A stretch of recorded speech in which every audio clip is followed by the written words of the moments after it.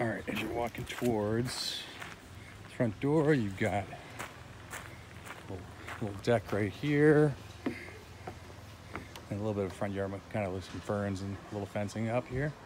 As you walk inside,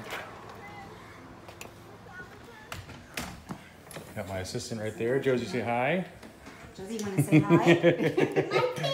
hi? So we'll take a step in here, and when you walk in, you've got bedroom number one. Each of the two finished bedrooms each have a split. The house has a few different heat sources. Got another split here in the second bedroom. Full bath here that has just the tub. And so a good portion of the house, single level, has hardwood floors, as you can see.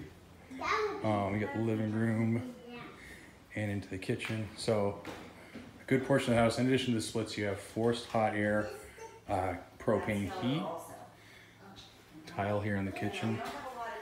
That leads into the backyard of the deck.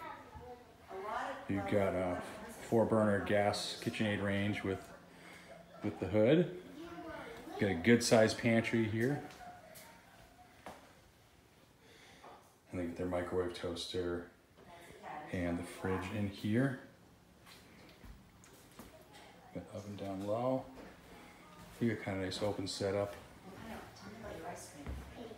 When you come here into the, I guess, extended part of the living room, you have poured concrete that's been styled. You've got stone working fireplace. And you've got French doors leading out to a little patio that has the same cement that the living room area has.